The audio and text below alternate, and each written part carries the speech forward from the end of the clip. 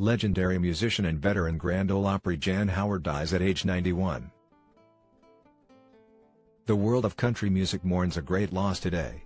Legendary musician and Grand Ole Opry veteran Jan Howard died at the age of 91. The Opry released a statement announcing the chart-topping hitmaker's death, revealing that she died on Saturday in Gallatin, Tennessee. But as the celebrated singer is being showered with tributes pouring in social media all over, one can't help but look back at the life Howard had lived, or endured, if you will. Struggling with marital abuse, suicidal tendencies and death of a child, Howard's life meandered beyond her 3 marriages, the first out of which happened to be at the age of 16.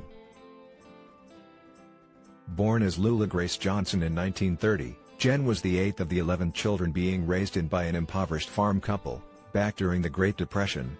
As she grew up there, near West Plains, Missouri, her love for Grand Ole Opry blossomed and she began dreaming about becoming a country singer, reports Music Row. Her dreams were followed by the nightmarish reality of being raped by one of her father's friends at the age of 8. As she kept it a secret from her family, she also dropped out of school to get married at 16, something that culminated in marital abuse and 3 sons. Her husband's violent beatings led to her leaving with their 3 sons and a nervous breakdown. Luckily, that ended when she was able to get a divorcee in 1953. Next came another marriage, this time to a military man. Jen soon learned he was already married and left with her 3 sons once again, this time on a bus to California. Once in the West Coast, Jan met Harlan Howard, whom she married in 1957. Their marriage braved 2 miscarriages, and a hysterectomy at the age of 27, but as she recovered, Harlan discovered her gem of a voice as she sang while washing dishes one evening. It was the first time she had sung in front of someone. But Harlan was left so stunned that he taped her singing his song, "Mommy for a Day," and sent the recording straight to Nashville. Once Kitty Wells' version hit in 1958, Jen became the go-to voice to record demos for her husband's songs. With Harlan's faith in her future as a professional singer, Jan signed with Challenge Records, who made her change her original name Grace to January. Soon came other songs by her husband, like Pick Me Up on Your Way Down and I Wish I Could Fall in Love Today, 1957-58, and eventually her first solo hit with Is the One You Slip Around With in 1960. The family moved to Nashville later in the year, and as Jan's success soared, she fell prey to anxiety. Plagued by phobias of heights, open spaces, darkness, and crippling stage fright, Jan was institutionalized by Harlan. And after therapy, calls for her to do guest appearances on the Opry resumed once again. As she became a permanent alum of the esteemed Opry, Jan and Harlan's collaboration resulted in multiple hits, before falling apart in 1967, once she learned of his infidelities. In the end, Jan also claimed that Harlan denied her any rights to their business, by duping her out of her half before their 1967 divorce.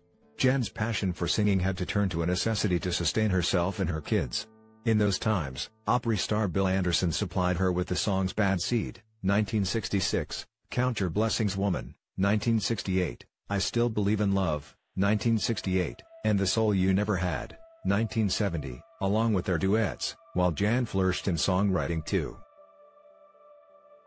In 1968, Jan penned My Son, a letter to her son who was serving at the time in Vietnam.